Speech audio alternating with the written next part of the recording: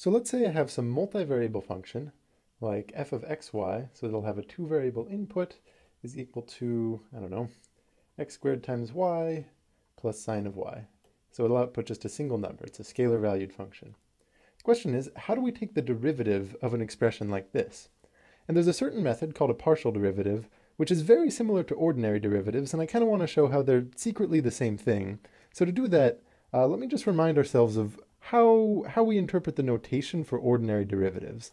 So if you have something like f of x is equal to x squared, and let's say you want to take its derivative, and I'll use the Leibniz notation here, df dx, and let's evaluate it at 2, let's say. I really like this notation because it's suggestive of what's going on. If we sketch out a graph, so this axis represents our output, this over here represents our input, and x squared has a certain parabolic shape to it, something like that. Then we go to the input, x equals 1, 2.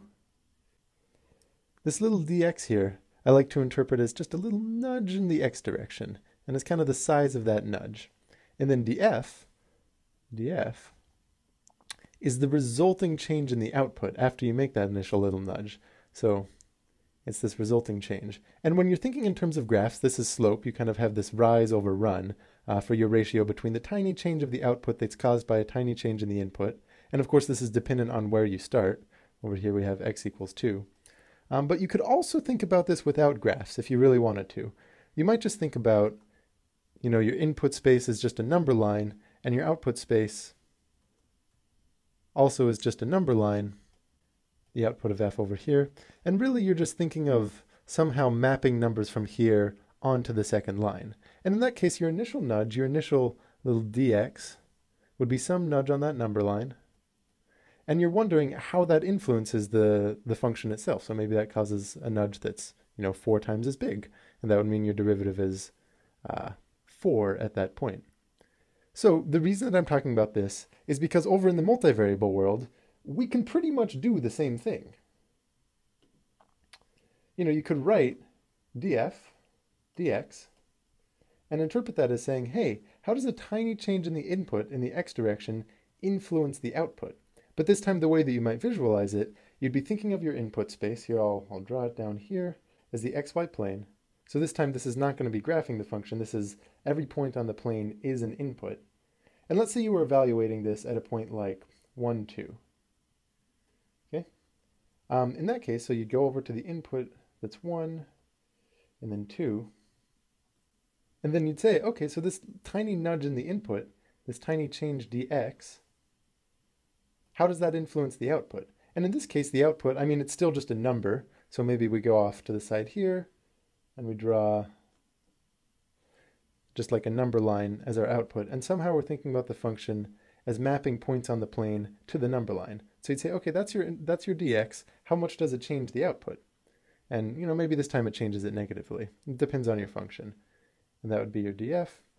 And you can also do this with the y variable, right? There's no reason that you can't say df dy and evaluate it at that same point, 1, 2, and interpret totally the same way. Except this time your dy would be a change in the y direction. So maybe I should really emphasize here that dx is a change in the x direction here, and that dy is a change in the y direction. And maybe when you change your f according to y, it does something different, right? Maybe, the output increases, and it increases by a lot. It's more sensitive to y. Again, it depends on the function.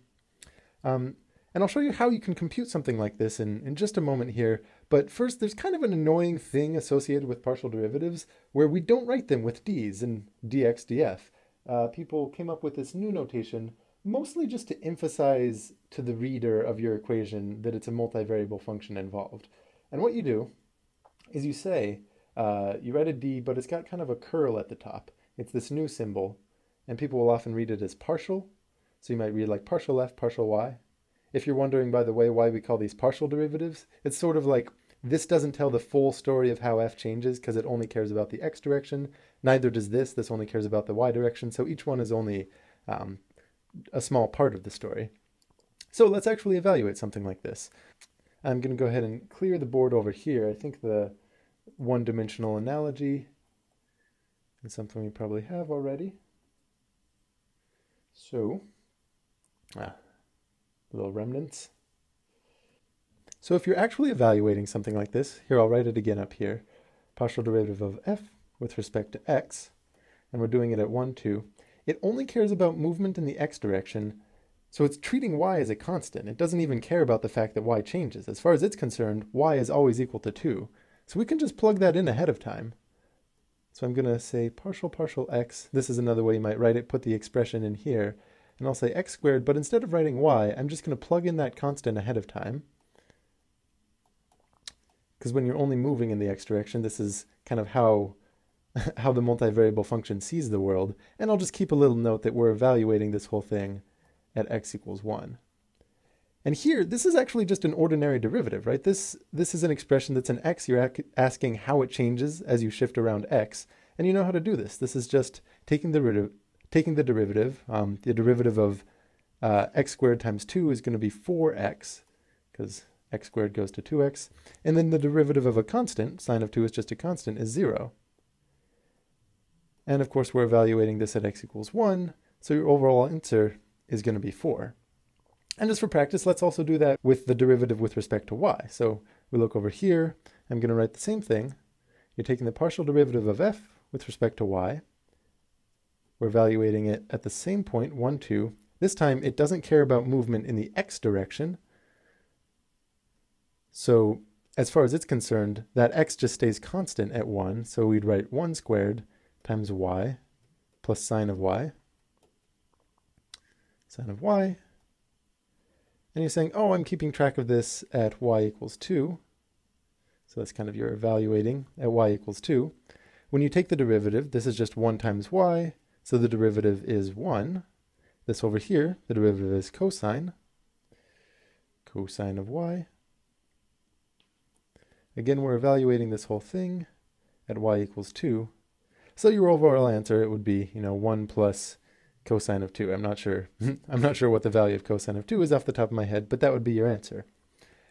And this is a partial derivative at a point.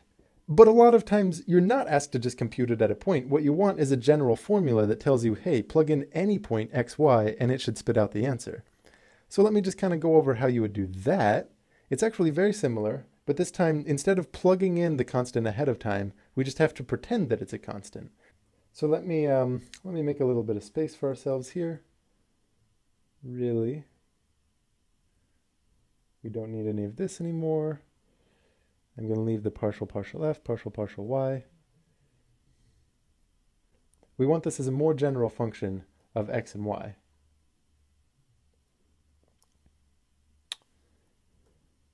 Well, we kind of do the same thing. We're going to say that this is, derivative with respect to x, and I'm using partials just to kind of emphasize that it's a partial derivative. But now we'd write x squared, and then kind of emphasize that it's a constant value of y, plus the sine, and again, I'll say y. And here, I'm writing the variable y, but we have to pretend like it's a constant. You're pretending that you plug in 2 or something like that, and you still just take the derivative. So in this case, the derivative of x squared times a constant is just 2x times that constant. 2x times that constant. And over here, the derivative of a constant is always 0. So that's just always going to be 0. So this is your partial derivative as a more general formula. If you plugged in 1, 2 to this, you'd get what we had before. And similarly, if you're doing this with f of partial f, partial y, we write down all of the same things. Now you're taking it with respect to y. And I'm just going to copy this formula here, actually.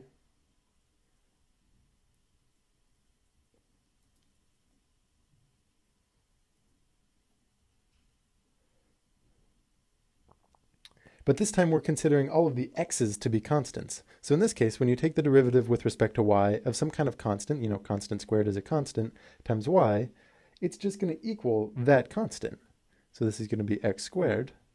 And over here, you're taking the derivative of sine of y. There's no x's in there. So that remains the sine of y. Being clear. And now this is a more general formula. If you plugged in 1, 2, you would get 1. So, oh, sorry, that's cosine of y.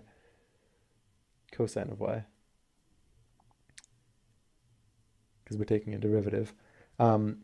So if you plugged in 1, 2, you would get 1 plus the cosine of 1, which is what we had before. So this is really what you'll see for how to compute a partial derivative. You pretend that one of the variables is constant, and you take an ordinary derivative. And in the back of your mind, you're thinking this is because you're just moving in one direction for the input, and you're seeing how that influences things, and then you might move in one direction for another input and see how that influences things. In the next video, I'll show you what this means in terms of graphs and slopes, but it's important to understand that graphs and slopes are not the only way to understand derivatives, because as soon as you start thinking about vector-valued functions or functions with inputs of higher dimensions than just 2, you can no longer think in terms of graphs, but this idea of nudging the input in some direction, seeing how that influences the output, and then taking the ratio, the ratio of that output nudge to the input nudge, that's a more general way of viewing things, and that's going to be very helpful moving forward in multivariable calculus.